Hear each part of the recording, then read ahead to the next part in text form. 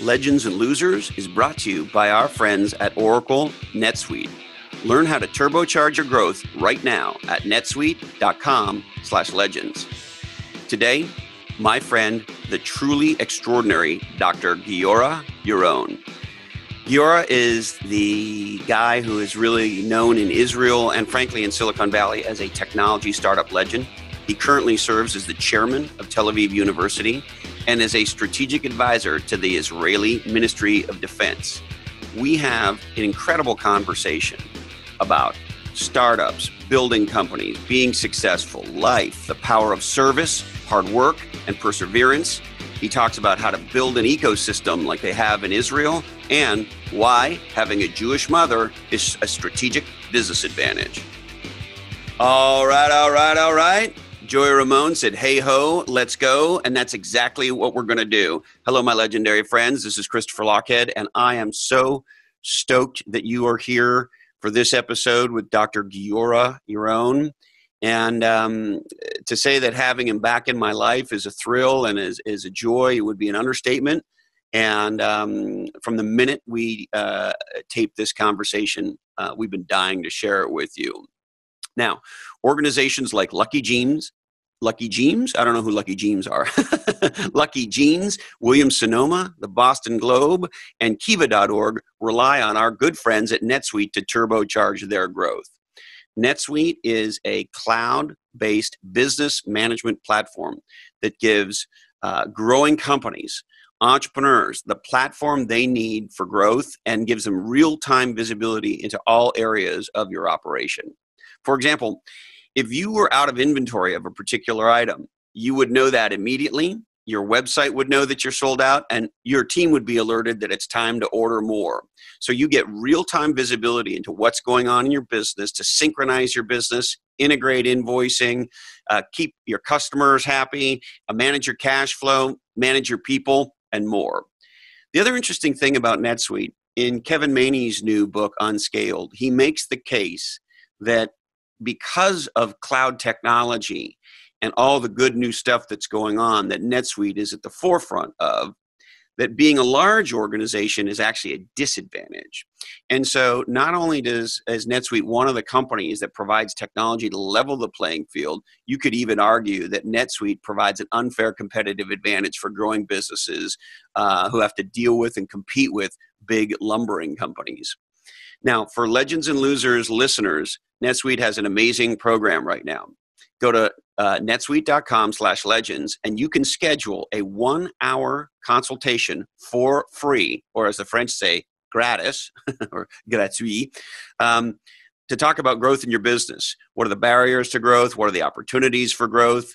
And as every company is moving forward, they all have to deal with, the good news when you're growing is you're growing. The bad news is you got to get your arms around it and you need the platform for growth. So at netsuite.com/legends, you'll get an opportunity to schedule a 1-hour conversation with a growth expert in your industry about how you can turbocharge your growth. So check them out today at netsuite.com/legends. Now, if you're new to Legends and Losers, I want to thank you and welcome you. And if you're a longtime listener, there's just no excuse for that. Dr. Giora Yaron serves as the chairman of Tel Aviv University, which is the largest university in Israel and has over 30,000 students. He also is on the board of publicly traded $10 billion Amdocs. And he is a strategic advisor to the Israeli Ministry of Defense. In Israel, and frankly, in Silicon Valley, he's a legend in the startup world. He's been a founder, co-founder, or investor in more than 25 successful companies. He cut his teeth as an officer in the Israeli Defense Forces. He started his business career, or really his business career flourished at National Semiconductor. He went on to become the president of Indigo NV and take them public on NASDAQ. And I met him at Mercury Interactive, where he served on the board.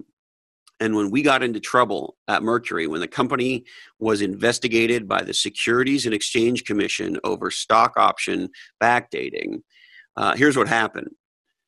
We had to fire our CEO and chairman, our CFO and general counsel on the same day. Our stock plummeted. Our competitors came after us. A lot of our people thought about leaving the company, and to say we were in deep shit would be to put it mildly. It's always interesting to me at those moments of truth, who stands up and who craters. Giora Yaron stood up with many people who were terrified in our company. Not only did he stand up, he became chairman of the board. Imagine somebody on what might feel like the Titanic says, hey, want to be the new chairman of the Titanic? Most people would say no. Giora said yes. And he had a huge hand in the successful outcome. At Mercury, which we sold the company about 9 months later to Hewlett-Packard for $4.5 billion. Dr. Yaron holds a PhD in device physics from Hebrew University and many patents. The Israeli press calls him the Rambo of business. Here he is, my friend, Dr. Giora Yaron. How do you spell retired?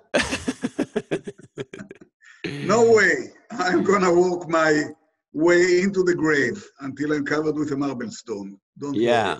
Well, being an entrepreneur, being a hustler, it seems like it's in your DNA. It is very much so. Yeah. But others have said it before me. If you enjoy what you are doing, you'll never work a day in your life. So I don't know. I'm still looking for some real work, but for the time being, I enjoy every piece of it. And how do you, if you think about your life today where, you've got lots of different things that you're doing, you're on boards, you're making investments, you're involved, of course, with the university, et cetera. So you do all these multiple projects versus back when you were, a full-time, if you will, entrepreneur focused primarily on one company. How does that feel to you today versus back when you were building one company in particular? Well, after a while, it gets boring, You identify an entrepreneur, you sit down with him with the napkin. This works, this doesn't work, this works, this doesn't work. You put money in, you build the company, you sell the company, you do the next one, you sell the next one. After a while, it kind of becomes redundant and boring. Money is interesting, but meaning we all have one set of pants, one set of shoes that we can wear at a time. So, what are you going to do? At the end of the day, you need to enjoy what you are doing. So it's not about money. And so how do you think about your life today? I think it's very balanced. I'm kind of, if you want to look at it in buckets, it's really divided into 3 buckets.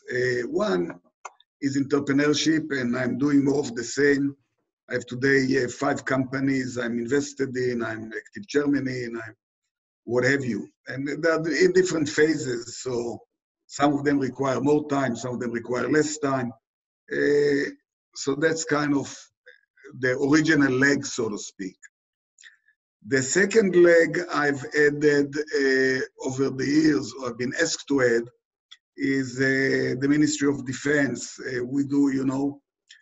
We live in a non-friendly neighborhood. Our neighbors don't necessarily love us, and they outnumber us zillions. So it's a hostile neighborhood, and there's lots of them. No, not like the one we have. We did a great job selecting our neighborhood.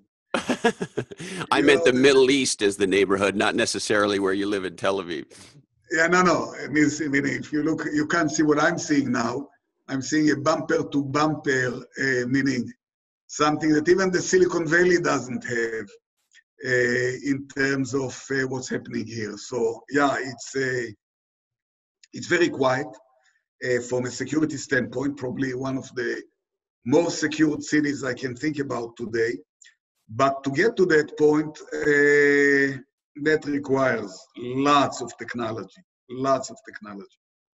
And so when did you become an advisor to the Ministry of Defense? It's interesting. It actually started with me being in the States I think I was in the States I lived in the Valley once between 78 and 82. And it was when I came back. So I came back to the same reserve unit. And basically it was impossible. I was in Lebanon. They called it the Iron Triangle. It was a very hostile area. And every night I would basically get up on the top of the roof and have to communicate back to the US. So it was from Lebanon. From Lebanon, of course. Yeah. So, but it's not from Lebanon. It's from Lebanon when there's shooting and you're an officer. You have a job to do, so to speak. So at a certain point, it really didn't make sense to continue. I was building a national semiconductor fab in Israel, major investment. And here you disappear for 30, 45 days. I mean, you can't just disappear. And you can't tell the contractors or the customers and whatever, listen, I'm in Lebanon, they're shooting, I'll call you back in 45. I'm busy, right. So at a certain point, it didn't make sense. And I told the guys, they didn't want me to leave. It's the same buddies I've been with for a very long time. So I said, okay, we understand. Let's see if we can give you something that's less active. Which is an operations commander. So it's not really the guy that really commands the units. It's kind of more the planning thing, the operational thing. It's more a staff position. Yeah, an easy job you can do in your part-time. Exactly. But it wasn't like me because I used to do everything that I do. I had to bring it to perfection. And here you land from the US and you didn't have time to study the area. And I finally said, guys, listen, it's not working. I'm going to end up having people killed because I'm not doing my job. So why don't we think about something else? And all the time, they wanted me to move into, we have an equivalent to DARPA here in Israel. It's called MAFAT, which is to really suck your brain, so to speak, and see what kind of technology you've been exposed to that can be helpful. So they recruited me, and through that, I got to know them, they got to know me, and when the project Iron Dome came to center stage, and I'm a semiconductor guy by profession, they pulled me in, and since then, I'm kind of involved in a variety of defense-related projects, and we have a lot of them. Yeah, I bet. And so how interesting for you now in your career, Giora, to have had the military service that you did, and I'd love if you shared with me a little more about your military service when you're active, but to have had the military career that you had, and then to have had the entrepreneurial technology career that you've had, and of course now the two things are coming together, where your insights into leading technology are helping you work with the Israeli Defense Organization. It's very interesting. There's kind of a discussion unrelated to me. What really got Israel to be as good as it is, a startup nation? And there's a school of thought that says, gee, it has to do with the Israeli intelligence units. They have this number 8200 and 9XXX and all that type of stuff. And that's the source, so to speak, of Startup Nation. And in all my talks, I say, guys, that's BS. It has nothing to do with the intelligence unit. It really has to do with the military service at core. Because if it was to do with technology, USS DARPA, the small DARPA thing, and it's huge. So who are we to come and claim that because of some 2 or 3 intelligent units that we have, that are great, by the way, they're outstanding, they're the best, etc. But it's not by mistake that the US has sent the first guy to the moon and, some other stuff. So out of all modesty, I don't think it has to do with the service, is specifically intelligence unit. It has to do with you being a young kid at the age of, I was at the age of 19, you become a company commander, you're responsible for lives, you're responsible for soldiers, you have about 150 of those, you go beyond enemy lines, you have to bring them back alive, you have to make sure they have food, you have to make sure they have place to sleep, you have to keep them alive. You mature very quickly. Well, and I assume you have to be an incredible communicator and obviously a leader. And you have to be Leader, somebody leader, who can perform under tremendous pressure. it's leader, leader, leader. It's leadership, leadership, leadership. That's if you, and in that regards, you know, when you think about startups and you think about military service, lots of similarities. You know, the people being quoted saying business is a war. Business is a war. It's without blood. It's without some other elements that you do have in the battlefield. But it's a war. There's a lot of fun. Let's talk about, we talked about how it is in the military side. Let's talk about it how it's the startup side. Well, you have to make sure there's enough money in the bank. You need to make sure there's a lot of disappointments. You thought you're going to get a purchase order. It didn't come in. Then you lived through that. Who am I to give you a pitch? So there's a lot of similarities living in a lot of uncertainty, a lot of unknown. But the typical entrepreneur gets to it after he's gone through the university, is now 25, 27 years old, and what have you. And in Israel, especially when I was there, I was drafted in 1966, November 66, and I did only the regular service and obviously the reserve service. So that was 3 years at the time. But it was really, except for the first, I got drafted in November 66. The Six-Day War started in June 67. So with the exception of 8 months, so to speak, that was relatively quiet. For the rest of the military service, it was the Six-Day War, the Attrition War. Later on in reserves, it was the Yom Kippur War. And you are constantly under fire, and you kind of, you know, in Hebrew we say Saifa and Safra, which is the sword and the book. So you live by, you have a sword and you have a book. You go to the university to get a physics degree, and you're being called to service, and so it's kind of one moves into the other, and the other moves into the first, and it's kind of So one were you thing. able to work on your education at all during that time? How does that work? So you have 3 years of regular service. Yes. I was in a combat unit called the Golani, which again was constant under fire. In fact, going to the university, I finished my military service, as I said, in November. The school year starts in October. So I was already late by a month. And you know, you haven't done any prep, you've done nothing. And in fact, when you leave the post, it was in the Suez Canal. They didn't have paved roads at the time.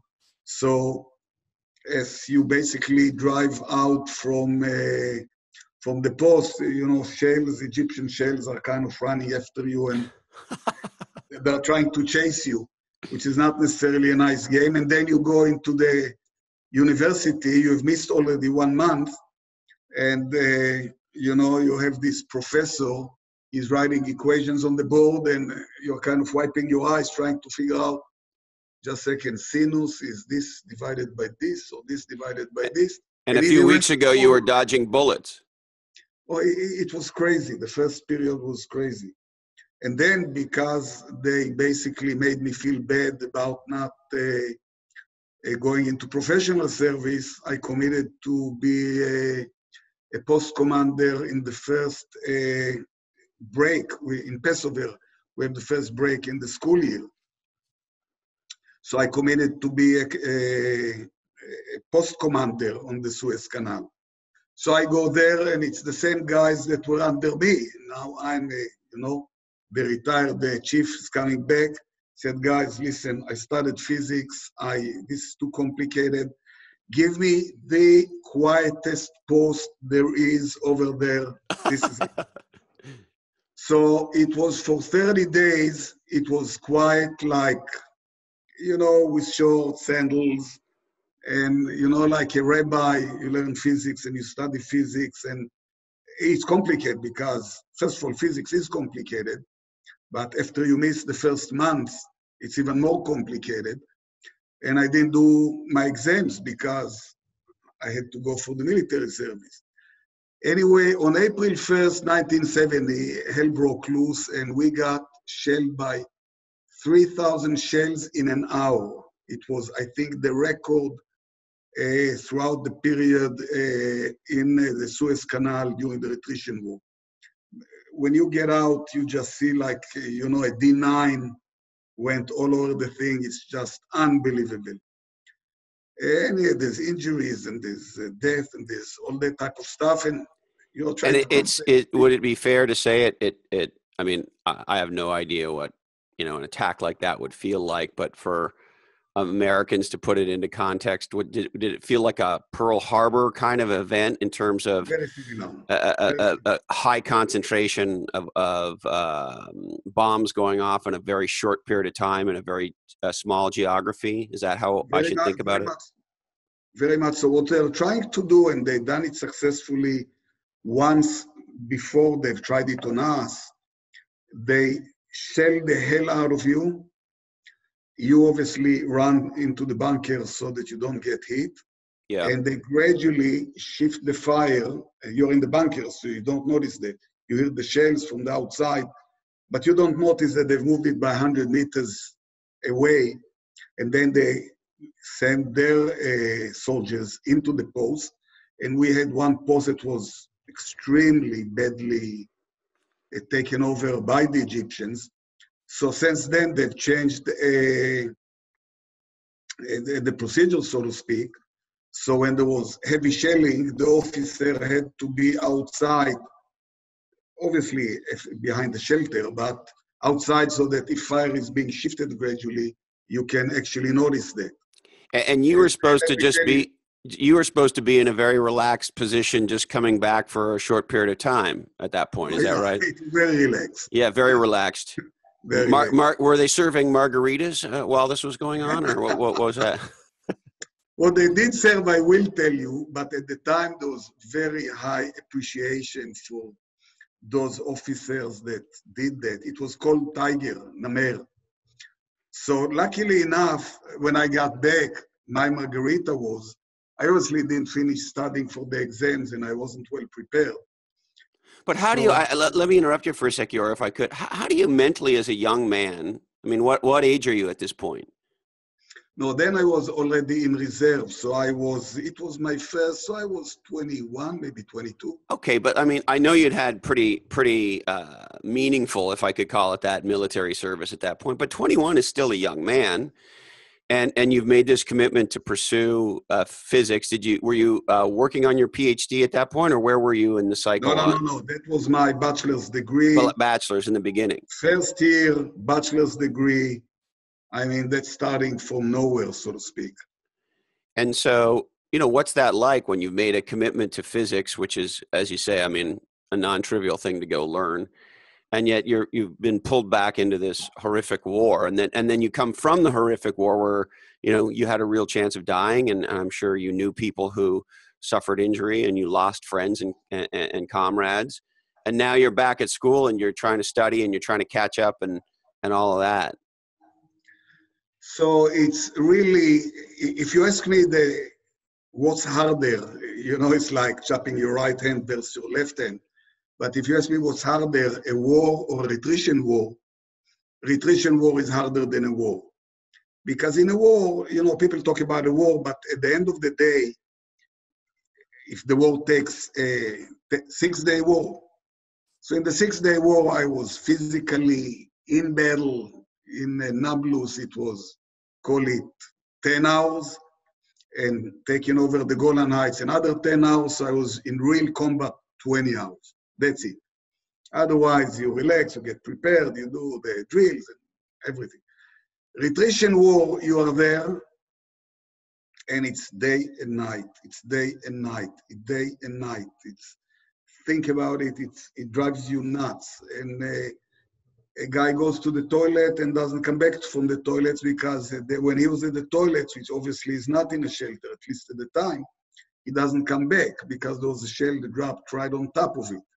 So it kind of builds up on your nerves in a very, very tough fashion, much harder than a war.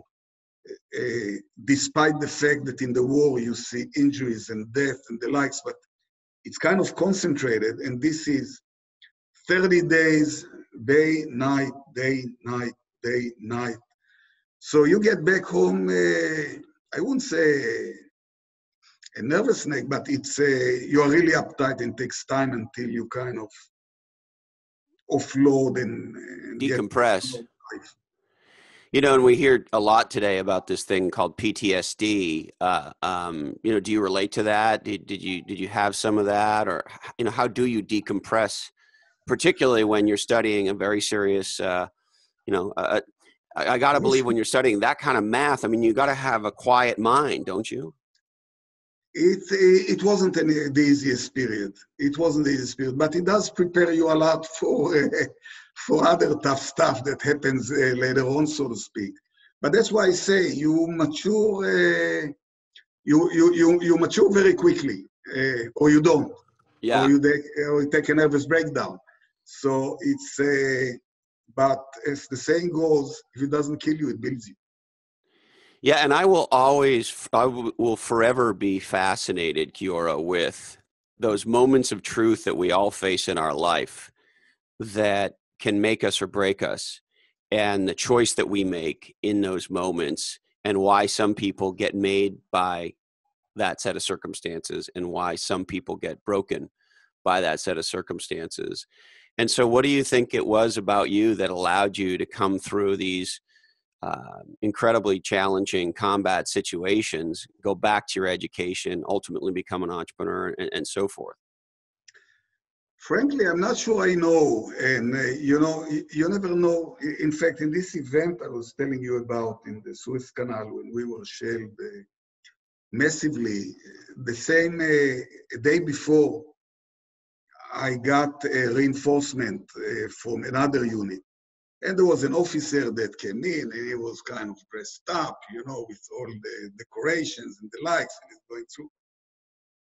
As the shelling got intense, he physically broke down and started running like a madman inside the post. You never know when somebody is gonna break or not gonna break. I don't know that there's a rule, maybe psychologists know how to be able to tell one versus the other. Some people break, some people don't break, and some people it builds them. I don't know what enables one to do it versus another, but it's not easy. Those movements from military service to studying to military service, and that's why I ended up in this technology unit at the end, because physics, I'll tell you, physics is tough, and when you go in and out and in and out, it's just it's not human. You can do it once, twice, 3 times, but you can't do it on an ongoing basis. Going in and out of those kinds of situations. I found myself in a ridiculous situation in Lebanon, just to give you an example. That's in another thing that kind of eventually told me, just a second, I'm doing something wrong here, I need to change. I was in the US, we were building up this national semiconductor fab in Migdal HaEmek, which is between Nazareth and Haifa.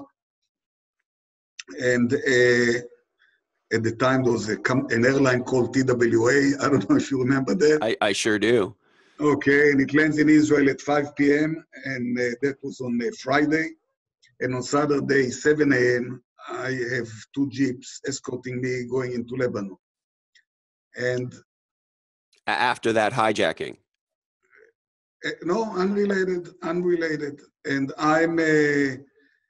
I'm starting the military service there, and one of the patrols is being attacked, and I'm the commander, and I obviously rush into the area, and we managed to kill some of the attackers, but some have escaped. So the drill is you block the area, you make sure that nobody goes in and out, and you raise light shells so that you can see what's happening. But the first thing that happens is the UN comes in. They want to see what's happening. And the guys, most of them don't speak English. You know, the English is not, especially in the lower ranks in the military, English is not really a spoken language. So the guys are calling me, listen, we have here US officers from the UN and, they're starting to push and we are kind of holding the line, not letting them in until we find the other terrorists and clear some of the bodies. And so I rush over there, and obviously there's a US major, and I speak a little bit of English, so we start communicating. And interestingly enough, as we started, it was fighting for time. You have to keep the guy occupied so the guys can get the job done. So I just want to make sure I understand. You're sort of placating the UN because you don't want them, and I'll put this in air quotes, helping you with your mission. You want to do Exactly. what you know you can do and what you have to do in this situation, and you don't want anybody meddling. And so you're the buffer. I'm the buffer, and the worst thing that could happen to us is that UN gets involved, and the next day it's in the UN. Israel has violated, not violated, killed, did. Keep them out. So the best thing is to keep them out. So I start talking to the guy.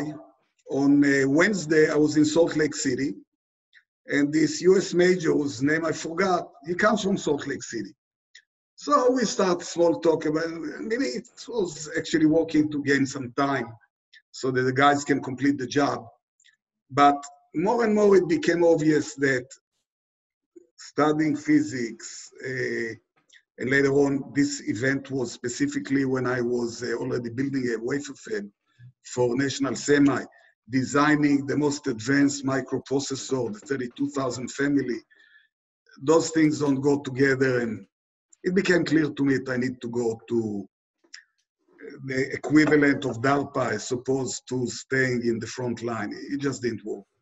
Yeah, and you had clearly served your country incredibly admirably on the front line. There's guys that have gone through more. Sure, I'm sure, but no doubt you did what was required and what was asked. And so, how rewarding it must be today to be working as an advisor to the military and combining your physics knowledge, your technology knowledge, your entrepreneurial knowledge with the military background you have to try to make a difference today. So it's interesting because, first of all, not a lot of people have gone through very similar track, so to speak. The fact that you know how the guy feels on the ground is extremely important, meaning, we have soldiers that I call keyboard soldiers, meaning their military service is, on a keyboard. So we call them keyboard soldiers. So and there's total confusion today, including in Israel. What is a soldier? And they're now trying to redefine it again because the younger generation, they want to go into cyber, it'll serve me better later on, I can set up a startup, I get acquainted with the right guys. The world has changed. Remember, I'm only 16 years old. The world has changed a little bit. So they are now starting to do some order there. Just a second. These guys are combat fighters. That's a real soldier. These are support soldiers, and that's fine. We need them. It's something that's necessary. I'm the last one to say we should not have them, but a soldier is a soldier, and a support soldier is a support soldier. Well, and of course, we've entered an era today where a support soldier can control a drone or a robot even, and that drone and that robot can be involved in a firefight, right? But right or not, and here's the problem. At the end of the day, and I think US has discovered it painfully, by the way, very similar to Israel, but we kind of pioneered that, unfortunately. Unless you have boots on the ground, you do not control. You can have drones, you can have missiles, you can have that, you can have others. At the end of the day, you need to have boots on the ground. And when you have boots on the ground, a lot of terror effects can take place. And there's no other way but to have boots on the ground. And so you don't see that changing? You don't see all this new technology where, you envision a world where the enemy has their drones and robots and shit, and we have our drones and robots and shit, and it's drones and robots on each other, and it's some kind of a weird sci-fi movie. Yes and no. The yes is that people are now talking about AI, BI, and everything is going to be done by computers to computers, and so if you buy into it, then the answer may be yes. But it's not going to happen tomorrow. I don't see it happening in the next. There's lots of advancement and things are progressing very quickly. But I don't see that happening in the next 10, 20 years, so to speak. We're still going to need boots on the ground. There's nothing like a soldier that's there that can smell it in there, that can smell the sweat, that can look into the eyes and see the eyes are moving quickly, just a second, there's something there. One of these days, maybe computers will indeed take control, but let's make sure we stay alive till then. It's yes. minor task, but worthwhile thinking about. Yes. I hope so for a very long time. So I want to ask you about, Startup Nation. And one of the things that has fascinated me about Israel for a very long time, even before my Mercury experience, we hear a lot, particularly here in the Silicon Valley, of such and such a place is the next Silicon Valley. Pick your favorite part of the world. And for the most part, you hear that, and it doesn't really come true. That whatever country, whatever city is doing X, Y, and Z to try to be the next Silicon Valley, and not much really happens. Maybe they have a few successes here and there, but they don't build an ecosystem and infrastructure that's anywhere near what has happened over time in Silicon Valley. And as I look around the world, and as I've traveled all around the world, I don't know, you tell me, but Israel has done as good of a job, if not better, than most countries in the world of building a startup and particularly a technology startup ecosystem that is self-sustaining, that goes for multiple generations, and that produces really significant technologies and companies and categories. And so I guess my question is, why do you think Israel has been able to succeed with that in a way that a lot of other regions have not? So first of all, in terms of numbers, in support of what you just said, Israel, I think it was in The Economist, if I'm not mistaken, Israel is only second to the Silicon Valley, or Tel Aviv, excuse me. Tel Aviv is second to the Silicon Valley in density of startups. So, every two guys that come together, build a company, let's go, etc., etc.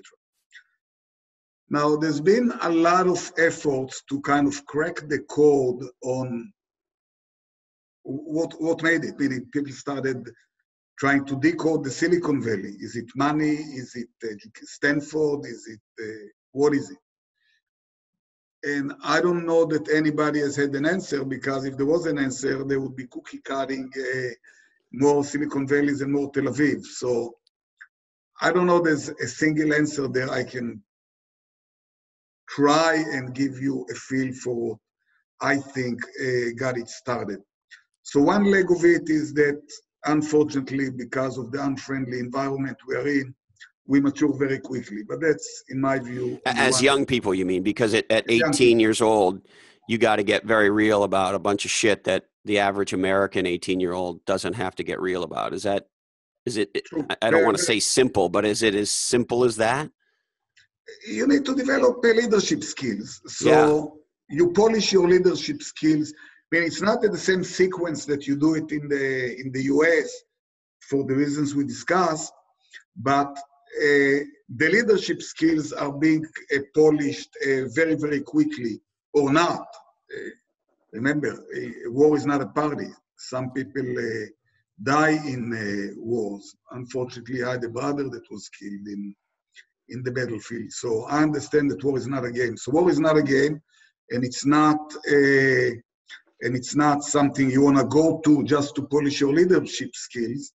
But if you're forced into it, and at the end of the day you are there, if there is value that you get from this, besides staying alive, It's you develop your leadership skills. And So everybody in Israel continues military service, right? Men and women. Is that still the case? yes, yes, but not all positions necessarily develop leadership skills, meaning those that are what I call keyboard fighters. They probably code better. They are the smartest guys probably to go into cyber and the likes, but for them, it's not really leadership skills. It's some other skill. So one element is this, the issue of leadership skills. But that's not the whole story in my mind. If you go back in history and think about Israel, Israel had its academia and culture and the likes well ahead of establishing the country. I mean, education was top thing in Israel.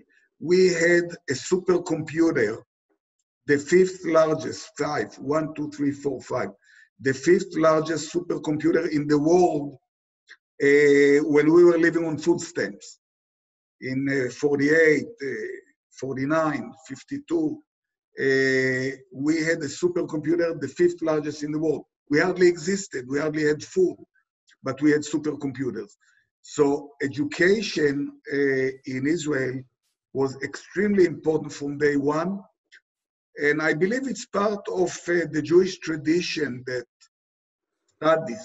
study. If you're not a doctor, your mother would shoot you, so to speak. You got a PhD in physics. So are you saying that that having a Jewish mother is a strategic advantage for becoming an entrepreneur? No question. I mean, look at Mark Zuckerberg. I mean, I've never met the guy, but I'm sure that his mother was all over him like a flu. So, yes, they push you hard for education. Education is very important in Israel. So you have leadership and you have education. Now, the country grew without any natural resources. So that pushes you to do more with less, which in startups is extremely important. And if I could just interrupt you, Giora, no natural resources with countries around you, some of whom, of course, are enemies, that have tons of oil, right? So a tremendous wealth right next door, nearby, and tremendous wealth with countries that aren't necessarily happy to see you.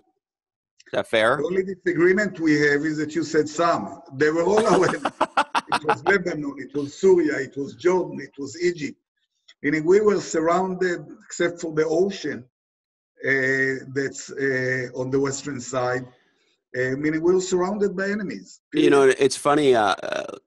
Recently, I was on a podcast that is focused on veterans and veterans trying to improve their lives, and many try to go in business and so forth. And you know, so I was thinking about the American military a lot, and you know, it doesn't get talked about, but there's a huge strategic advantage that the United States has, which is there are no enemies bordering it.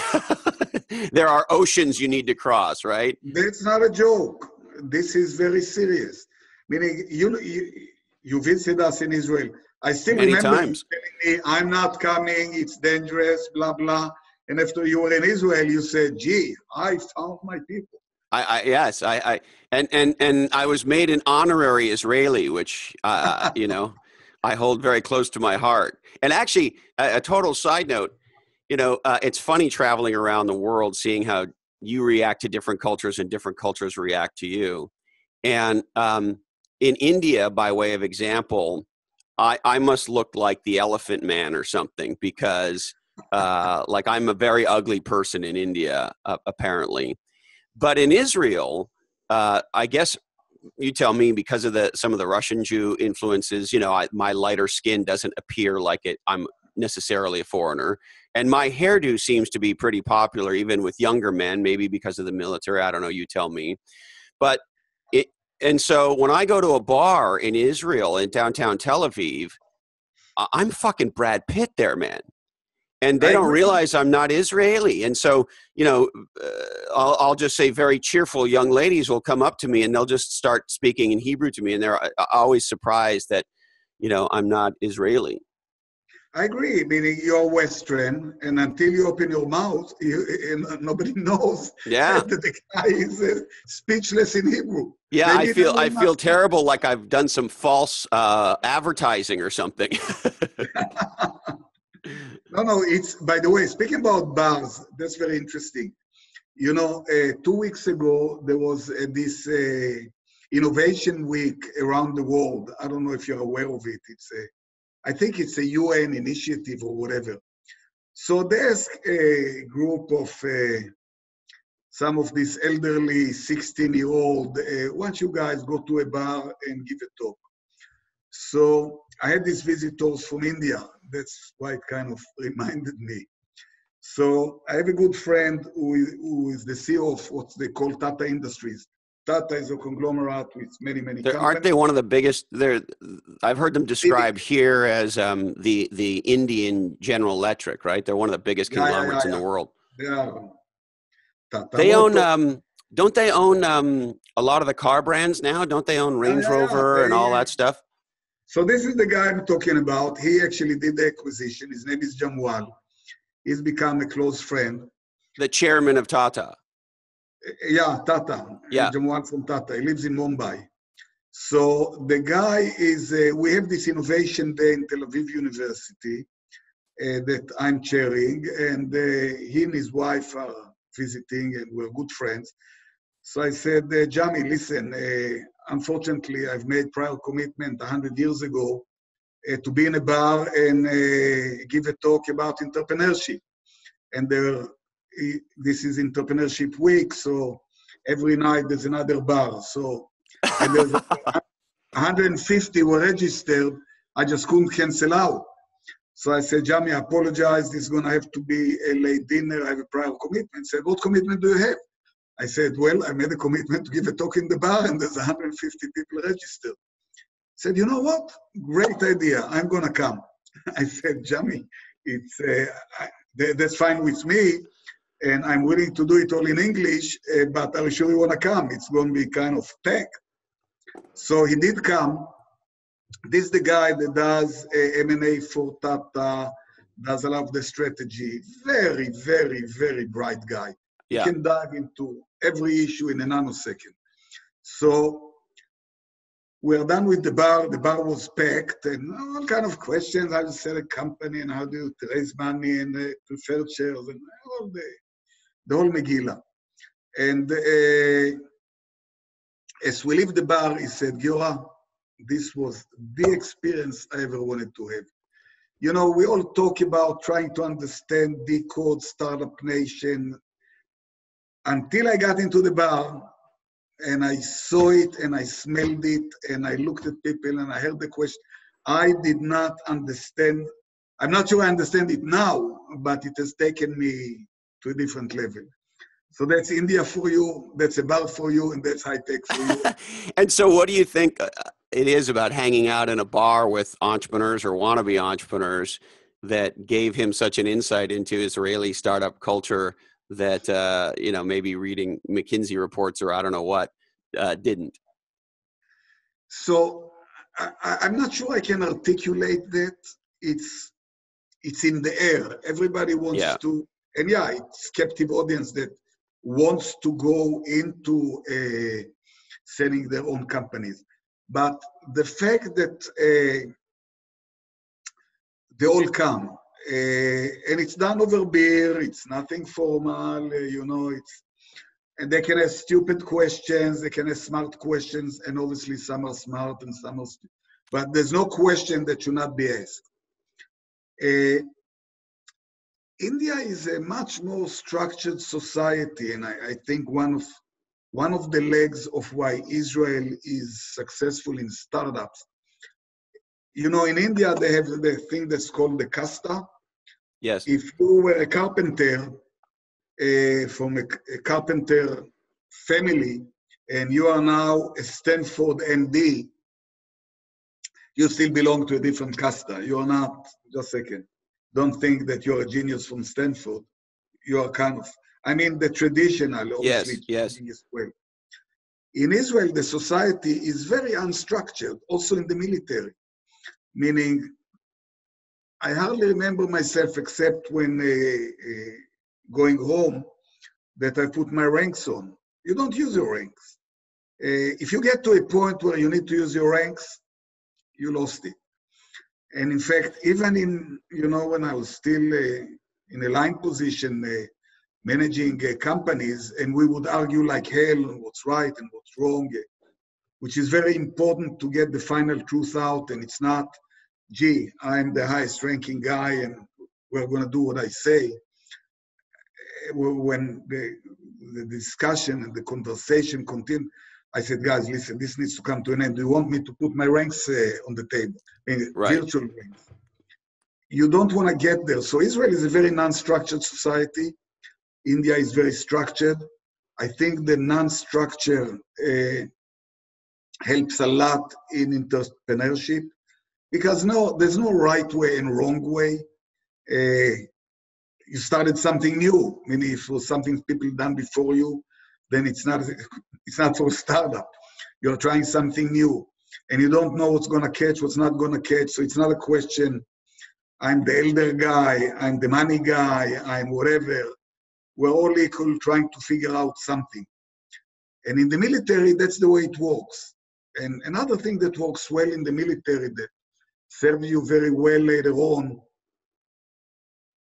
when you're back from a mission, and it goes back to India as well. When you're back from a mission and you analyze, you don't start by saying this guy fucked up here and this guy fucked up here and this guy fucked up here.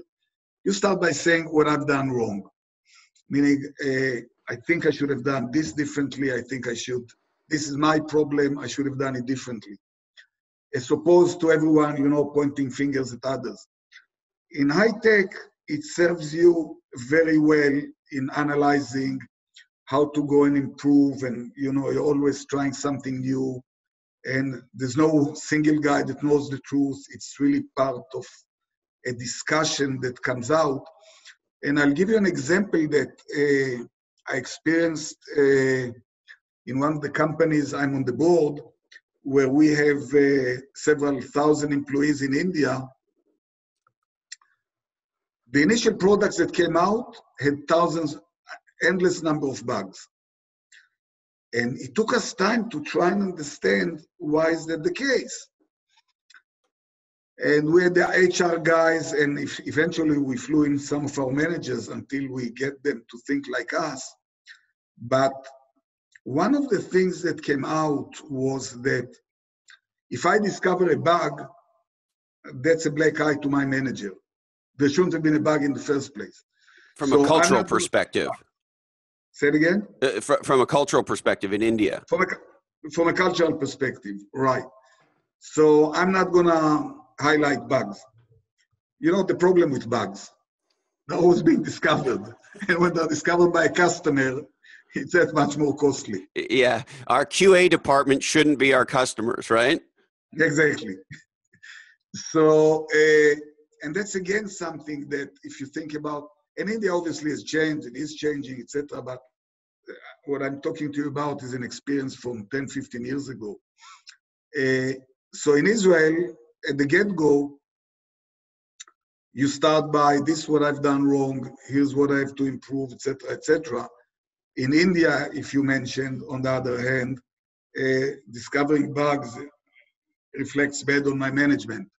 So I can remember, I hate to interrupt you, Giora, but I can remember at Mercury, one of the things I loved was the level of commitment and responsibility of our engineering teams towards our customers. A lot of tech companies, they use product marketing and product management to hide engineering and customer service, to hide engineering from customers so that the engineers can just write software and they don't have to get feedback and so forth and so on. Whereas at Mercury, it was really the opposite. There was this feeling like if you wrote the code that fucked up the customer, then you were responsible and you had to get, right? Because you let it out of the factory. And so that was a very powerful thing. I had never been in an organization, and I haven't seen one since, frankly, where the engineers were so close to customers and understood the market so well. Very, very much so. It's very interesting. You ask about how did we become Startup Nation. So it used to be that the guys that were not good in R&D, that couldn't write codes, that's okay. We'll send them to marketing and sales, and we let them do that. And Israel has learned it the hard way. So does that mean that chief marketing officer is a fancy title for sucks at writing software? Exactly. Used to be. That has changed. And this is a big change that has taken place in Israel. Lots of respect for the sales guys, for the marketing guys. Just a second, we need to listen. We had so many failures at the get-go. Great technology that has gone nowhere. In fact, when you visit us in Israel and you come to my office, you will see I have a big layout of a chip that we designed at National Semiconductor.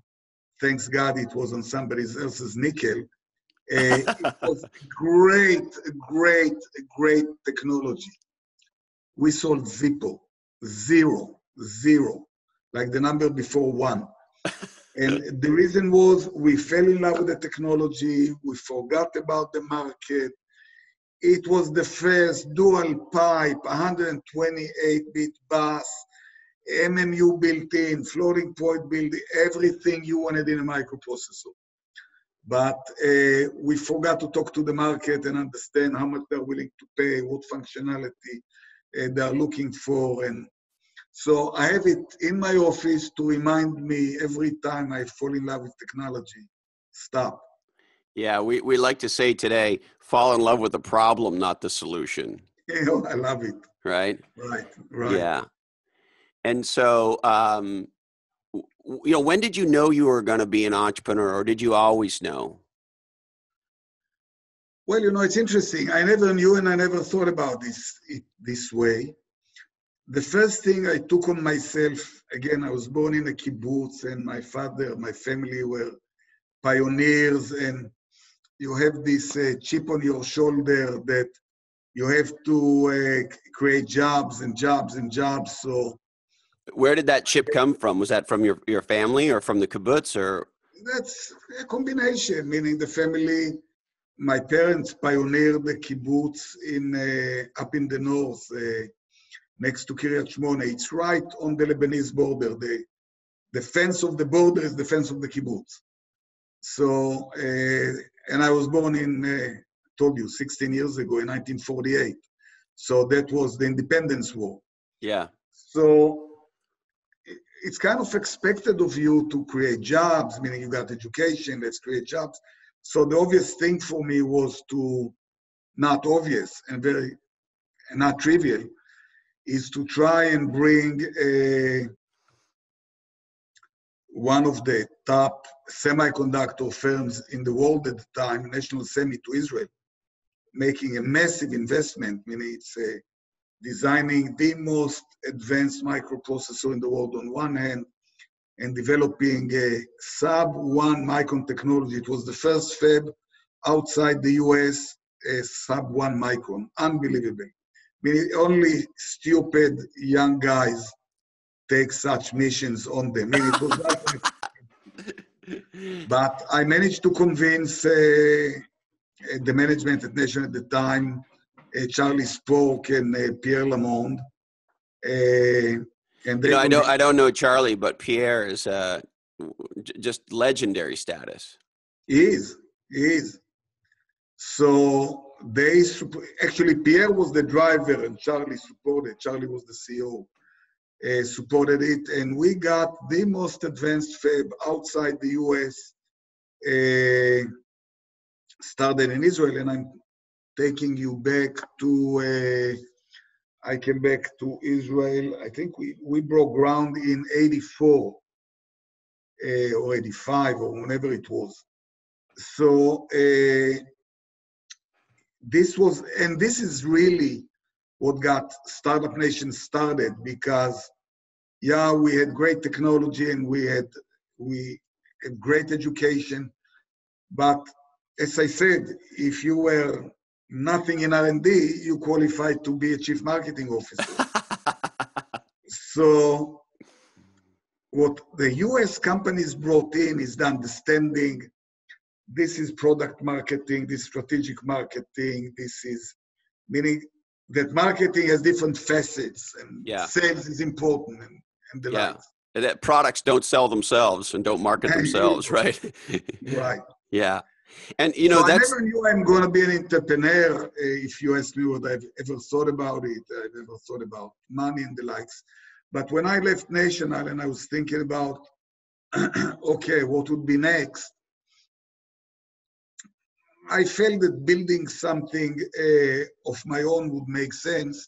But before I got started, I was called in by an owner of a company that's been around for a long time, 17 years, a company called Indigo. I don't know if you heard the name, Indigo Printing. yes. So it was an old company, 17 years old, but the market cap was 40 mil. And they were trying to change it into a real company. So I was brought in to make the change. And actually, the first job I did was to kill 90% of the projects. The company did everything and it did nothing. It printed on cans for 1 nanosecond in the middle of the night, if the temperature in the room was whatever. And it would Only on print Thursdays. Exactly. So the first thing was to kill 95% of the projects and leave one project. But that allowed me to bring money from George Soros. At 403, we brought in $50 million. But that did cost me a lot of fights with the owner because, I was kind of killing his babies one by one. His name is Benny. And then we got focused and we started cleaning up the mess with the one area that we decided to focus on. And that allowed us to take the company public at $1 billion. On zero Remind me what year that was, Giora, when you guys took Indigo public? We took Indigo public. This was I think I left National in 92. This must be 94-ish. And was that your first IPO?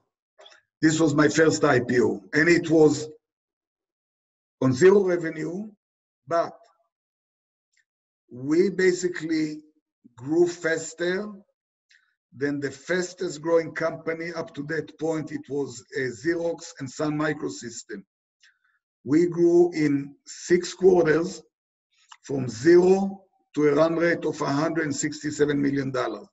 Meaning this was unbelievable. Meaning I had guys pushing the machines on the truck at 11:59 so that at midnight the car and the driver would sit in the cabin and he would get, revenue is recognized when it leaves.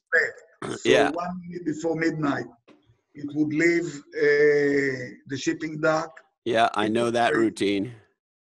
Yeah, meaning you've been through the hoops with that. So, and that got me the first capital to do what I ended up doing, which is to jumpstart my own companies.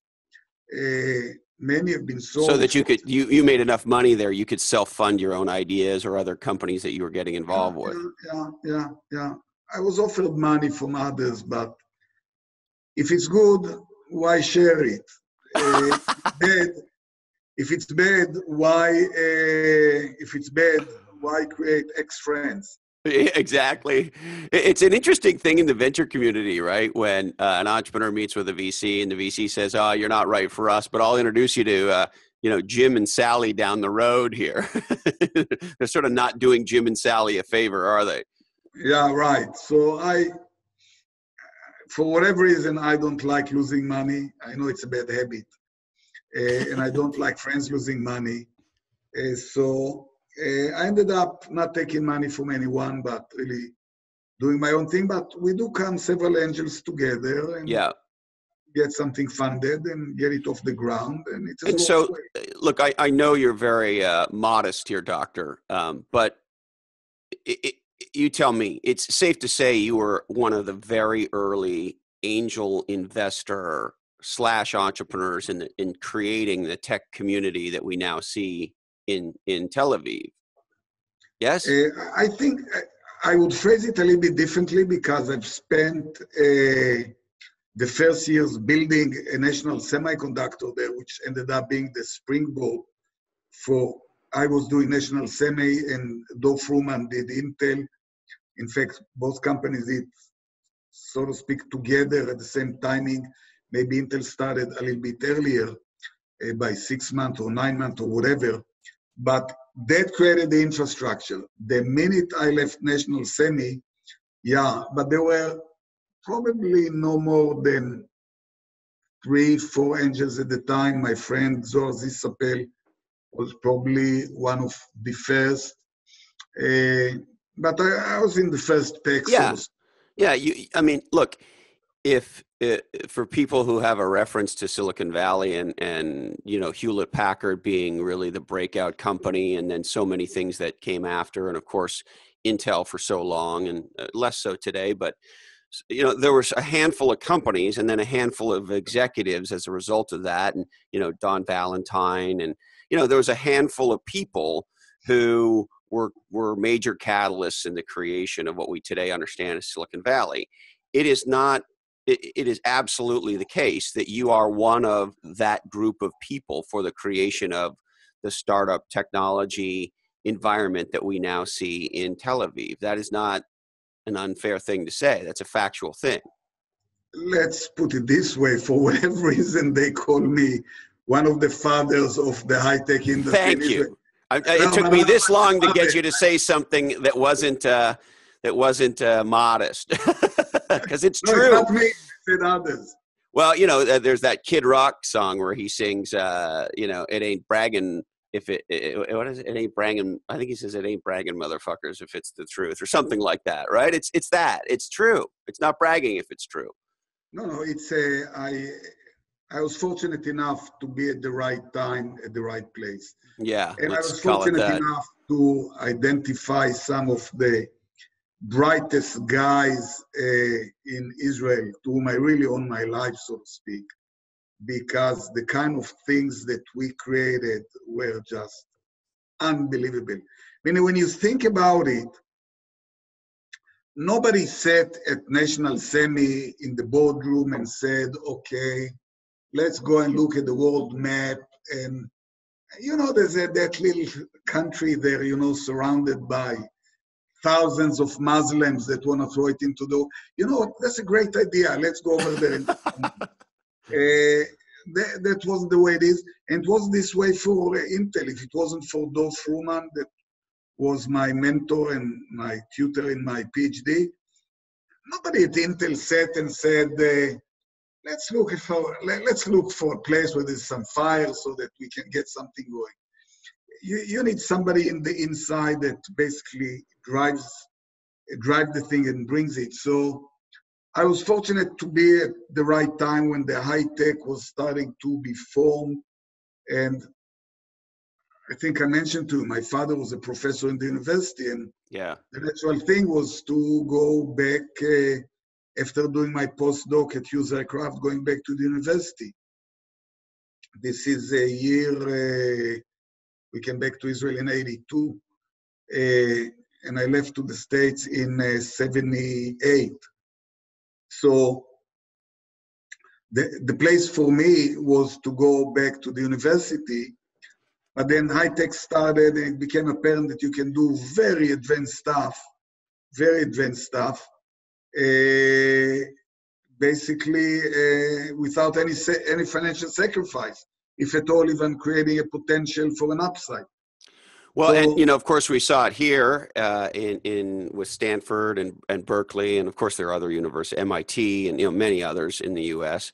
But that sort of connection between government, university, and then using that to kind of be the foundation, if you will, or a foundational component, if you will, of a startup innovation kind of a culture, right? That there's some sort of magical virtuous circle, if you want to get fun, about universities, governments that are pioneering technology, and then entrepreneurial folks and capital. And when all that stuff gets sort of swizzled together, magic shit starts to happen. And you sort of sat at the beginning of all of that. So, when I took this position of being the chairman of Tel Aviv University, which is the largest university in Israel, we are ranked among the top 10 in computer science on the worldwide basis. We have more graduate students, masters and PhDs than the Technion and Beersheba combined. It's a big university. But who's counting? I love how competitive you are. No, it is. No, but it's a huge university. It's 40,000 people going in and out, and it's very, very diverse. It was clear to me that if I take this position of being the chairman of the university, we talked before about staying in the military as long as you can, and listen, you just can't do it all, so you drop out of one of them. So to me, it was obvious that taking this position in the university is going to require some sacrifice in terms of number of startups I can deal with and be honest to my partners and the likes. So to me, the reason I've taken it, and I've said it to the board and I've said it to my friends, is really to end up having Tel Aviv University do to the Israeli economy what Stanford has done to the US economy. And Stanford has done an unbelievable job to the US economy. So this is really something to look up to and ask, what have these guys done right? What is there something for us to learn? How can we improve? Because if you do look at the US, there's much closer connection between the academic world and the VC world. Unlike in Israel, we still have this bridge. And having a leg in startups, entrepreneurships, Ministry of Defense, and then having a position in the academic world really puts me in a very good position to combine. You are the human embodiment of the startup ecosystem. The government stuff, the education stuff, and the entrepreneurial stuff. You're in one guy. You're the living Venn diagram. That's a little bit pushing it, but no, but it makes it a lot of fun because, on one hand, you see, with the boots on the ground, so to speak, if I'm to use military terminology, dealing with the startups, the young guys. By the way, it's very interesting. They always remain 26, 27 years old. So I don't age. I stay 26, 27. Yeah. So there's all the time, they are coming from below. And so you have that. You have an overview from the top because in the defense, the type of stuff and decisions that are being made are 10, 20 years out. We will need this technology for this, et cetera, et cetera. And in the academic world, you see some research that could end up being useful only 30 years out. So on one hand, you have, as they say, your boots on the ground, but on the other hand, you have your head in the sky or in the clouds. And the combination puts you in a very good position to try and figure out what is it that is happening, about to happen, and the likes. Well, and one of the many things I love about you, Giora, is I know how deeply you feel that you are one of the stewards of Tel Aviv University.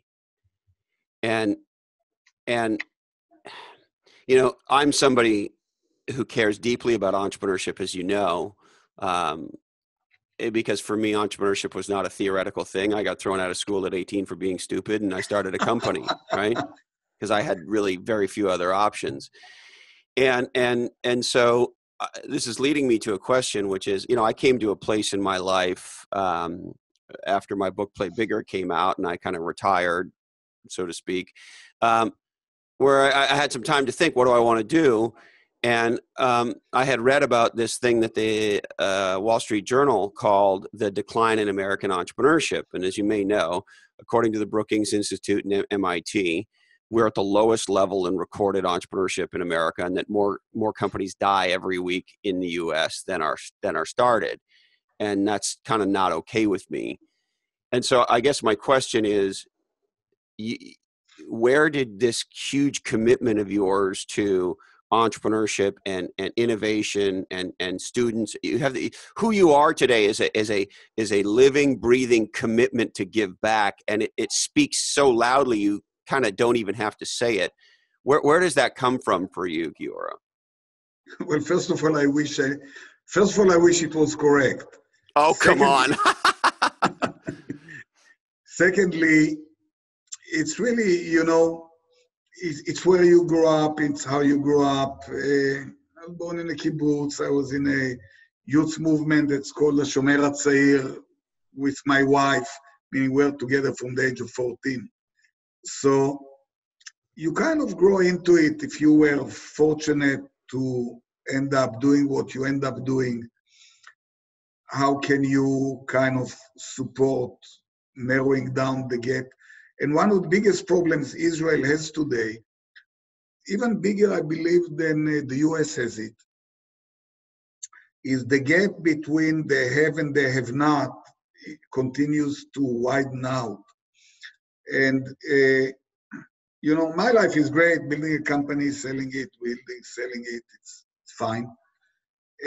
But the problem is that we don't build enough big companies like MDocs. I'm on the board of MDocs. We employ in Israel, I believe, 6,000, maybe 7,000. We employ in India another 6,000.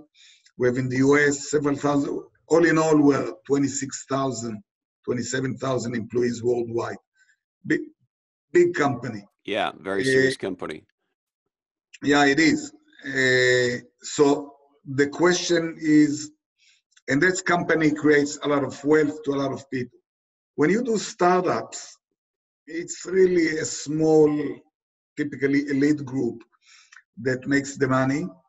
And if we don't figure out a way how to distribute the wealth, not by artificial ways, by, okay, let's increase taxes, that doesn't work. No. It's really creating more jobs, more paying jobs. So I really believe the challenge for Israel, and I've written some about it, was published in the local newspapers. We really need to move now from startup nation to industrial nation and build more jobs here in the country. Take pharma as a good example. Meaning we have, I wouldn't say lots, but quite a few drugs that were developed in Israel. You know what? Let's take a recent one, since I know the brain behind it. You heard about a company called Sky Pharma? Yes, and we talked a little bit about this at lunch, but it's something I wanted to talk to you about. So tell me about it. So it's a company that started by Kite Pharma. Is kite, like the one that flies, the kite. Yeah.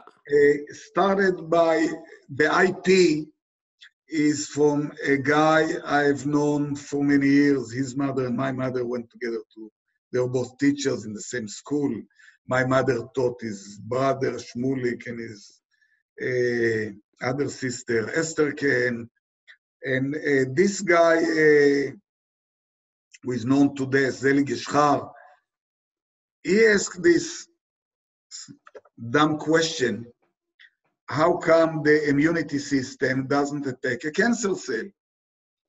Meaning the immune system is good for a lot of stuff, but it doesn't attack cancer cells. Right. When I get a cold or I get an infection, my immune system goes to work, and ultimately my body fights it off, right?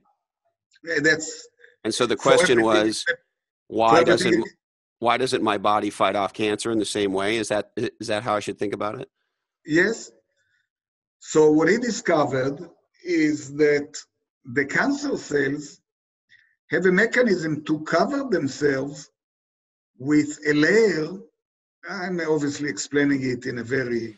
In a way that a guy like me can understand. Yes, even I don't. I'm not about it. Not all of us have a PhD in physics, doctor.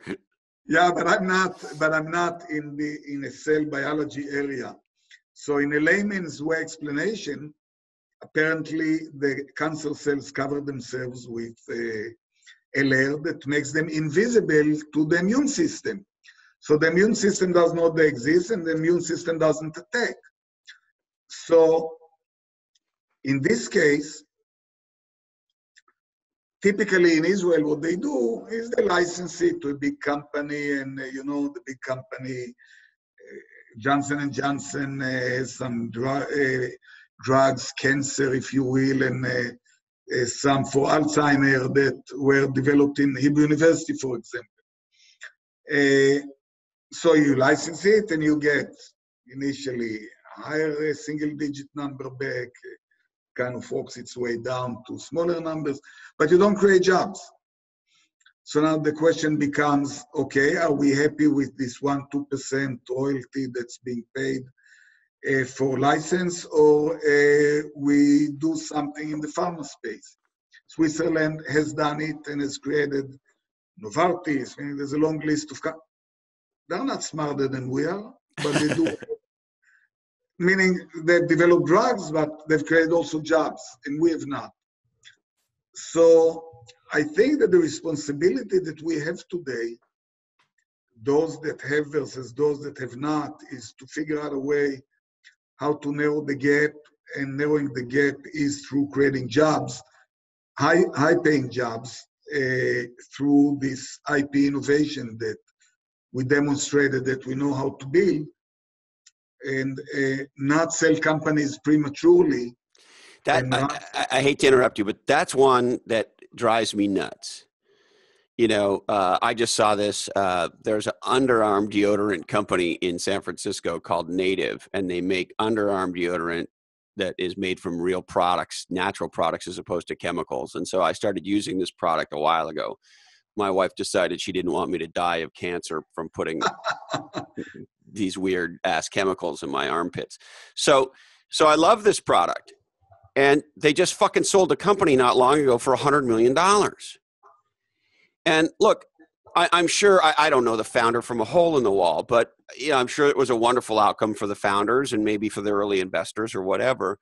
But I look at it and go, why would you sell this company? This company could transform healthcare products, beauty products and so forth, by taking a natural, non-toxic approach. And you guys could have been the guys buying Gillette. And I think it was Gillette who bought them, but you'll forgive me if I'm getting it wrong. But so anyway, whatever it is, when I see a company that has massive category potential, that is in the position to be the dominant category king and win this giant new space, and they sell out early, it always drives me nuts, because I'd rather see them play the whole game. But for some reason, many don't. And look, you tell me if this is unfair. It happens more often than not in Israel. Is that fair? That's fair. That's very true. And there's a couple of explanations to it. You see, I had this example with a company called HyperWise that was sold to Checkpoint very prematurely, meaning the company raised $2 million, spent $200,000, and got sold. And the founders got multiple digits in millions of dollars. So it's not a bad deal for them. Yeah, and of course you're happy for them. And I'm happy for them, but for me, it was okay, but it didn't change my life in any way. But that's not the issue. The issue is when I tried to convince them not to sell, their comments was, or at least one of them, listen, I still live with my parents. I ride my bikes. I don't have a car. This thing is going to change my life. So there are two morals to the story. One, Israel needs to grow up a community of second and third time entrepreneurs so they don't have financial pressures. That's one. Two, we have not got advanced enough on the secondary thing where you sit down with the entrepreneur, explain to me what the problems are. Why don't you sell some of your company shares to me or to us or whatever, Yes. get some money, reduce the pressure, and let's Yes. continue. You know, because right, we can do a financing round here, and the founders can take some money off the table and buy a house and buy a car and save some for their retirement. I get all that. Yeah, and look, if I go back to our time at Mercury, and of course I'm not stupid, selling the company, particularly because of the situation we were in, was absolutely, there's no question in my mind, the right decision. But, and it's an important but, you know, you of course remember when we set the goal, the BHAG, to become a top 5 software company. And we were really going for that. And we talked about it so much internally and even to some degree externally. All of our 3,000 people believed it like they believe in air, that we were going to be a top 5 software company. And it was a shock to a lot of our people when we sold the company, even though it was for $4.5 billion, which at the time was an extraordinary outcome given what we had come through. I got to tell you, there were many of us that I remember, and certainly for myself, as much as I knew it was the right decision, it was very, very hard to let go of that dream of being truly one of the great software, long-term, enduring software companies in the world. And I think we really had that chance, and knowing that we weren't going to get to play that out, you know, was a big disappointment. I think it was a big disappointment to all of us that were there, that have been on the board for a long time, because that was not the dream.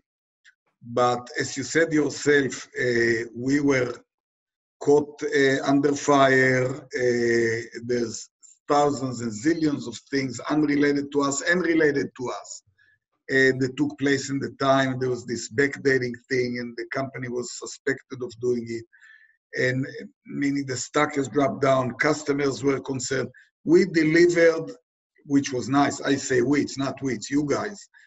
Continued to deliver revenue numbers going up and up and up, despite all these fireworks that was taking place in the background. You know, I'll never forget, and I really am dying to know what your perspective is. But by way of context, if I remember right, Giora, we announced that Amnon and Susan and Doug were fired on November 11th. And so we had, and if you think about the holidays and so forth, you know, we had a very short period of time to deliver Q4. And as you well know, no question. All of our competitors came at us to put us out of business, to hire our people, to beat us in deals, to tell people we were going bankrupt, to make all these lies, right?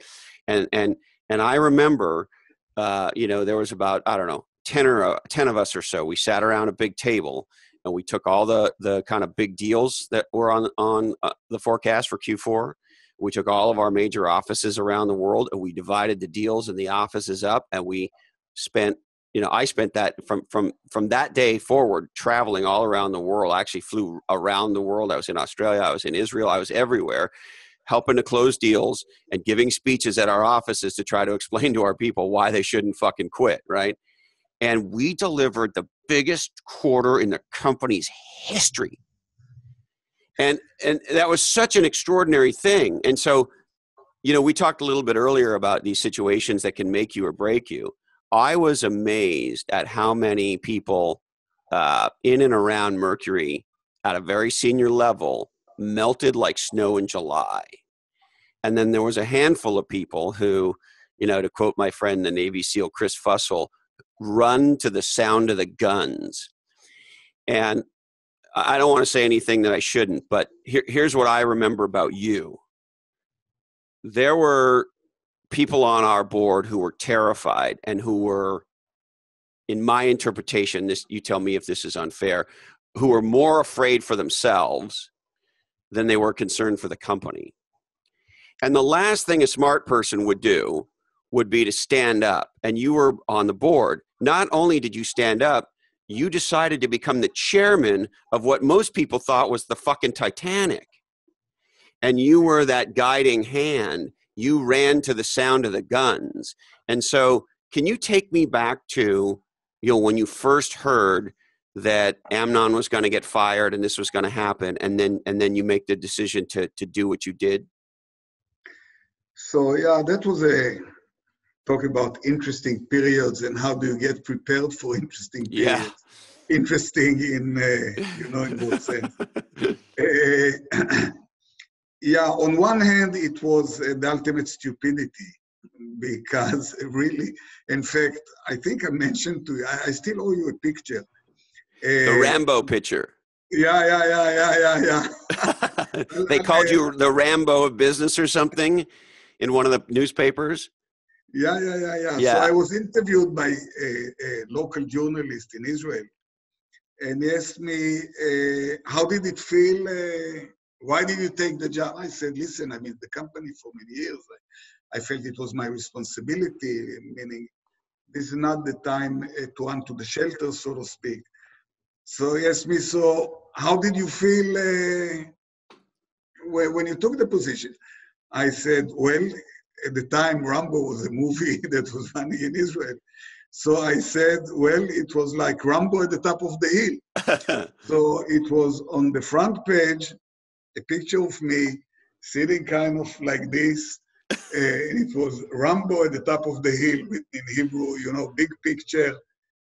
Yeah, you do become a target that they like to shoot you down. For the SEC, it's a great success. It's not just shooting down a director, it's shooting down a chairman. So it does make you more visible and therefore a better target. But on the other hand, listen, I've been on the board for a long time. This was kind of the time to stand and try and help the company. If there's nothing especially happening in the company, about position, you wine and dine and you talk some strategy and you move on. No big deal. Yeah. A real board is being tested exactly at those difficult times. And I'm proud to say that out of all the boards that, again, I don't know what went in the boardrooms, but at least as it appeared from the newspapers, there was Brocade, there was Converse, an Israeli company, meaning the boards really were not standing in front of the company to kind of shield, protect, and allow you guys to deliver the best quarter here, the best quarter there, and to keep the customers, to keep the employees. That's a hell of a job. When we got delisted by NASDAQ, those bastards who didn't have to, those fucking assholes. But that said, do you remember that Sarah Fryer at Goldman Sachs, because we announced our numbers that same day. We announced our numbers. We announced an acquisition of Systenet. Do I remember? Right? She upgraded us. And at the time, we were the only company in history to go to the pink sheets and get upgraded by Goldman Sachs on the same day.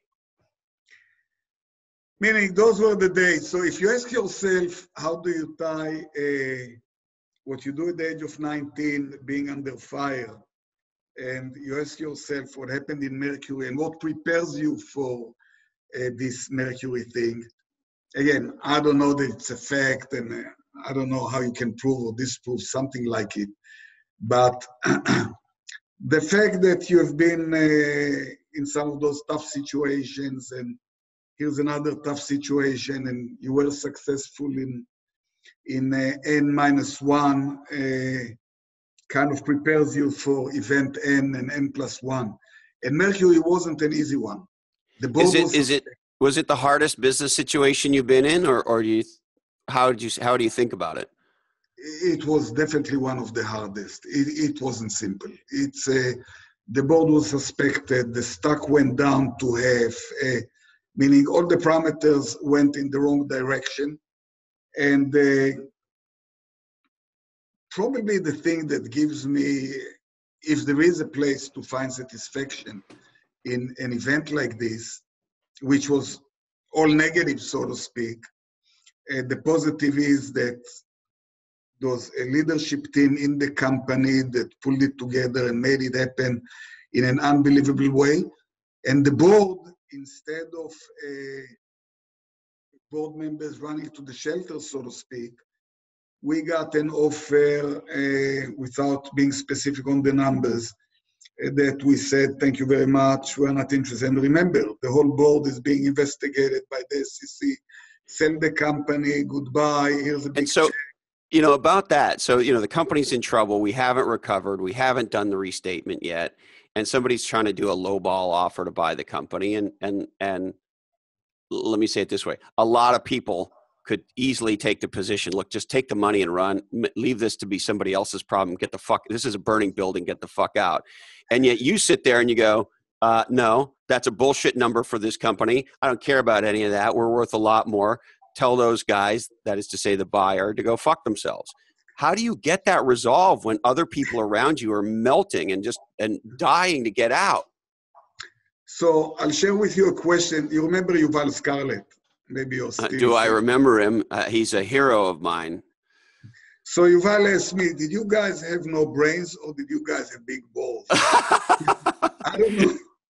Frankly, I don't know what the answer to the question is, or maybe I have a guess, but it's not appropriate for But yeah, I did take some guts, and it wasn't one round.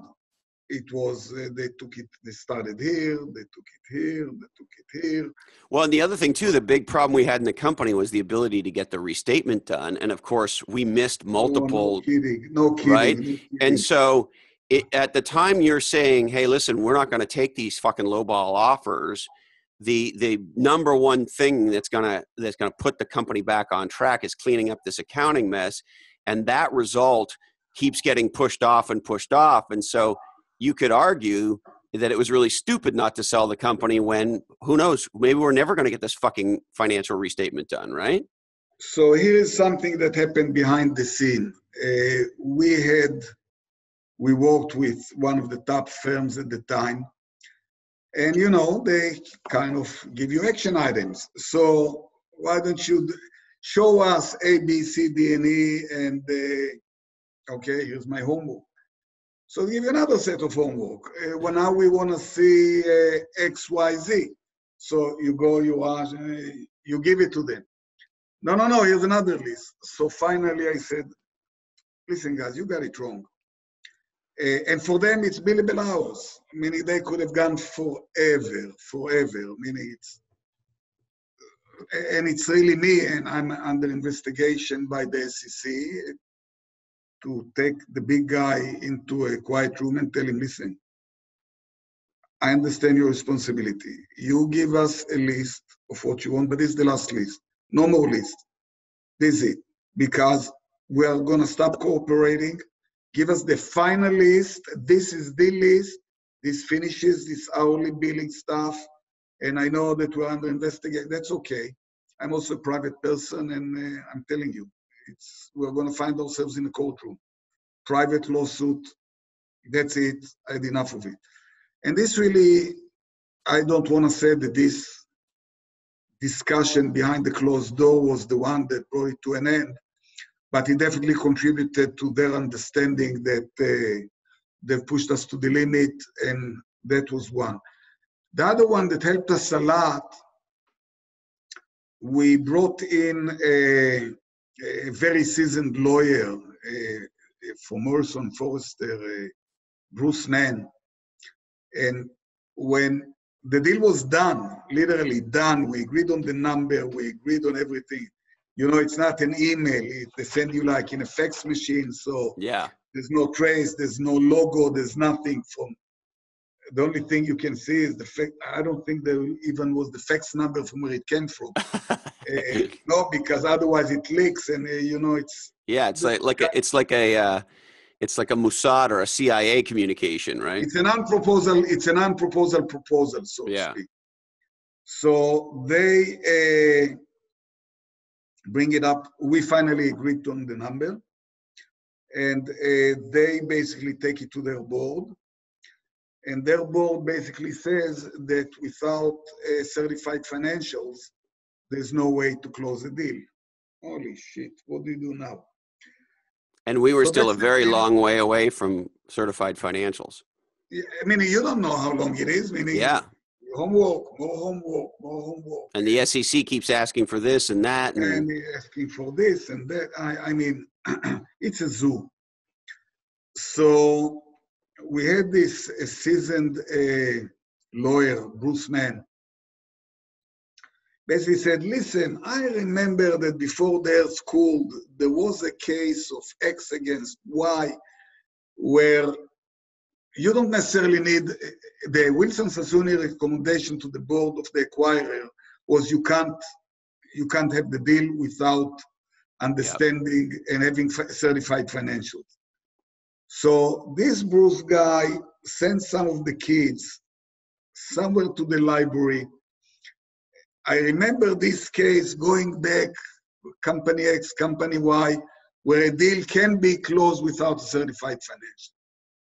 And sure enough, the kids came back with the case, and that was the end of it. If it wasn't for him, I'm not sure where we would have been today. Well, and the other thing that, I give you a ton of credit for was you ran a very thoughtful, with the executive team, of course, process with multiple buyers who are interested in the company, and you put them through their paces. And the fact that you put them through their paces, and the fact that you made it very clear that in spite of the situation the company's in, this is not going to be a fucking fire sale. You ran a very effective, if I could call it, auction.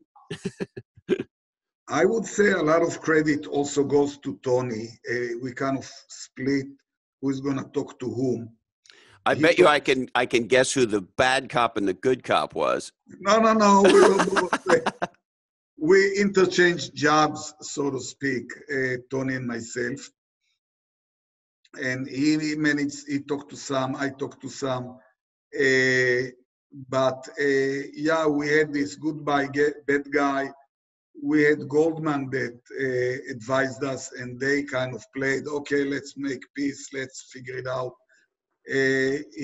But Tony played a major role in getting this thing to be successful.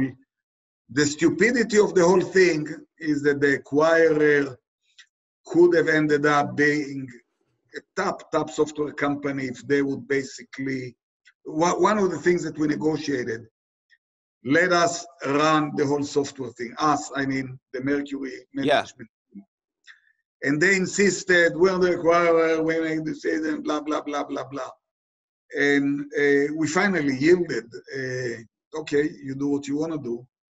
And it was very unfortunate to them that the Mercury management, which was a bunch of killers that could have taken them way, way, way up there, basically left after a short period of time, and it was really a wasted acquisition in my mind. Yeah, I mean, I can't remember exactly. I'd have to go through the list of senior folks, but if you sort of said, the top 20 people in the company, plus or minus, top 25, I would guess that half of us were gone by the time of closing. Yeah, it was stupid on their part. Meaning, what are you acquiring? Okay, so you're acquiring some revenue, you're acquiring some technology, but without having the leadership in place that has built it, that has made it happen, what are you doing? Boards don't make companies. Boards assist companies, they give them a shelter, they give them maybe from time to time some guidance, some experience, but at the end of the day, it's the team on the ground. It goes back to boots on the ground, and the management team is the boots on the ground. You let them go, you're left with nothing. Huge mistake, but, thanks God, we were not on the acquiring side. Well, yeah. And thank you to God for Hewlett-Packard showing up the way they did. And they did treat us incredibly well. And I think they treated our people who stayed very, very well. And I think they took good care of our customers. It is a shame to see what's happened to HP Software today. And I hope this Micro Focus thing turns out to be a good move. Who knows? It's the big shame, I think, is, to see where HP as a company is today. It's a giant bummer, but look, I will never be able to thank you enough for your leadership. Me? I need to thank you guys. You guys did the heavy lifting. We were kind of, providing support, air cover, so to speak. Yeah, but you know what it's like to use, and I didn't serve in the military, of course, but, to think about it from a military point of view, the guys who are the boots on the ground need to know that the guys at CENTCOM are there on the other end. And when we say, hey, listen, we need some fucking airstrikes, it's getting too sporty down here, right? And so there was this amazing relationship, as I remember it, between the executive team and the board at Mercury. Right. I always look forward to those discussions. I always look forward to those dinners. There was a ton of mutual respect. You know, a lot of executive teams can be intimidated by the board members. No. There was none of that shit, right? Do I know that shit? Of course. No, it was a very symbiotic relations between management and board. And the management was really the board. Boards cannot win a war, same as I said before. At the end of the day, it's an Air Force cannot win a war, and it's not drones, and it's not that, and it's not the other. At the end of the day, it's the boots on the ground. And the boots on the ground is the company, the employees, the management team. Those are the guys that make it happen. The board needs to create an environment where management can lead and employees can execute, and that creates the win. I see some boards that get confused about what's the board's responsibility, what's management responsibility. That goes nowhere. We really had the right relations, and that's what allowed us. I think that at the end of the day, if you look at this all backdating stuff that took place at that time, we were the only company under fire that came out with our back straight and with, given the circumstances, with the best results possible. Yeah. I mean, there were others that I think, like Apple, did pretty well in it, but They never didn't do really well. They were never investigated. Yeah, they for whatever reason, their investigation got cut short. So, I mean, of all the companies that went through the fire with the SEC, yeah, I mean, I can't think of another one that came out the way we did. So it's a lot credited to the employees, the management, and the fact that the board kind of stayed together and provided the air cover that's required for the company to execute. And, you know, there's another thing that I learned that I didn't know. The customers were incredible. The customers felt so invested in the company, in our technology. I know for a fact there were customers who increased their spending with us that Q4 because they wanted to see us come through the fire. And so there's an interesting thing when, you know, to your point earlier on quality and so forth, when you built a relationship with, in our case, you know, many multinational corporations over many years, and we've been a good partner to them, you know, they showed up and bought our shit when, you know, IBM was telling them we were going bankrupt and there was all this horrible press and, you know, all this stuff was going on. Right. And so it was amazing because everybody showed up, the management team, the board, the customers, of course, the rank and file people were incredible. There was such a strong culture. Yeah. So, Giora, I look, I could talk to you for hours. No question. As you think about the future, you're at this incredible place in your life where you're chairman of Tel Aviv University. You continue in the startup community doing what you do. You continue as an angel investor, advisor to the Israeli military. Of course, you've got amazing things happening in your family that we really haven't touched too much on today. But as you think about the future, you know, what are you most excited about and looking forward to? Really, I think that the next challenge is, as I mentioned to you, is helping, assisting, guiding, whatever language you want to use, on making Israel transform from startup nation to industrial nation, one. Two is really creating an environment where the academic world, in my case, it's Tel Aviv University, ties in with the VC community to contribute to the Israeli economy, same as Stanford is doing. Stanford is really a role model to me in terms of how this interaction between the academic world, the VC, the entrepreneurs should basically relate to itself. So if I'm successful with those, I'm happy. And then what about on the personal side with your family and friends? Meaning we still, I think I mentioned to you, we still take a boat once a year. Yeah. For a full week with the same guys that we served in the front line when we were at the age of 19. Same wives, girlfriends that became wives, mothers, grandmothers. And we, every year, same jokes. Thanks God. Same stories. We all have Alzheimer now, so you can repeat the same joke and everybody is laughing as if it's the first time you heard the joke. So, you don't have to learn any new material. Yeah, you have new friends every day. Okay.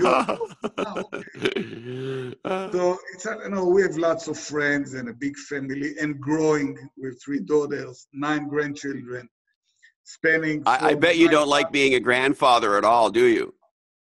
What do you mean? First time he called me grandpa, I was ready to kill him. But I learned to love it. So it's really all of it coming together. Life's been great. I cannot complain. Well, Giora, I can't thank you enough. You are an incredible inspiration. It is a highlight of my career that we work together and a highlight of my life that we know each other. Your commitment to giving back to entrepreneurs, to giving back to your country is incredibly inspiring. And look, this may sound corny, but I'm getting older and I don't want to fuck around anymore. It happens to all of us. Yeah.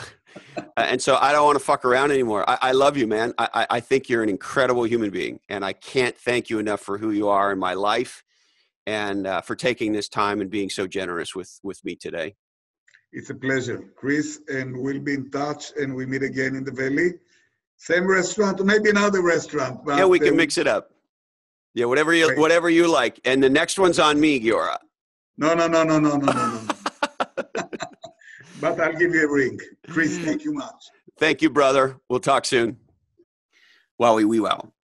If you know somebody who would benefit from this conversation with Giora, why not send it to them right now? And we would love you just a smidgen extra if you shared this episode on social media right now. We'd also ask you to go to legendsandlosers.com and subscribe there. And that way you never miss any of the action. And we have a lot of action. We got a new book coming out. We got a new spin-off podcast happening and a bunch of cool stuff. So go to legendsandlosers.com and click on subscribe. All right. We would like to thank Tel Aviv University with over 30,000 students. The university is the largest in Israel. You can check them out at english.tau.ac.il. Verve Coffee, the official coffee of Legends and Losers. This is West Coast artisan coffee from right here in beautiful Santa Cruz, California. And you have not had coffee until you've had Verve. You can check them out in Santa Cruz, Los Angeles, San Francisco, Tokyo, and always at vervecoffee.com. HarperCollins Instant Classic Play Bigger, How Pirates, Dreamers, and Innovators Create and Dominate Markets. Pick up a couple hundred copies wherever you buy legendary books. Equity Directory. If you're in the startup ecosystem, you need to get on equitydirectory.com right now. And you can, if you're an advisor or you're somebody who works with startups, you can find startups that are cool and hot that want to engage with you. And if you're a startup looking for amazing talent who's willing to work primarily for equity, equitydirectory.com. Our good friends at onelifefullylive.org. They're the nonprofit helping you dream, plan, and live your best life. Check them out today, onelifefullylive.org. The incredible new book by my dear friend Kevin Maney and our multi-time guest on Legends and Losers. The book's called Unscaled, How AI and a New Generation of Upstarts Are Creating the Economy of the Future. One of my favorite podcasts with my friend Jamie J, Stop Riding the Pine. If you're a marketer or you're an entrepreneur, check out and subscribe to Stop Riding the Pine. PursuingResults.com. They produce legendary podcasts, and this one too. Check them out. InterviewValet.com. If you're a thought leader, get your leading thoughts on the leading podcast. Check out InterviewValet.com. You be the guest, and they will do the rest. And our good friends at Second Flight Consultancy. This is Nick Cullen's business. They are the official growth hackers of Legends and Losers. I've learned more about digital marketing in the last few months from Nikki than I have, I think, maybe ever. And they can do marvelous things to growth hack your company to the future. Check out Second, all one word, Second Flight Consultancy. All right, we must remind you that this oddcast is the sole property of the Legends and Losers Oddcast Network, and we would love you just a little bit extra if you shared the shit out of it right now. All rights do remain disturbed. We must reward you that this oddcast is clearly produced in a studio that does contain nuts. In the event of business bullshit, we recommend taking 2 Legends and Losers and tweeting us in the morning. Go to school, learn something cool. Don't forget to call your mother. There's no such thing as a participation award. Chill your nuts. Johnny Cash was right. Listen to Leonard Cohen. Don't be lame. Get out of the passing lane. Thank you, Dandy Candy. I love you, Mom and Dad. And hey, Colin, this oddcast really ties the room together, doesn't it? Today, our deepest apologies go to Kanye West. Sorry, Kanye. We just ran out of time for you. That's it, my friends. Thank you so much for investing part of your life with us. We'll see you again soon on Legends and Losers.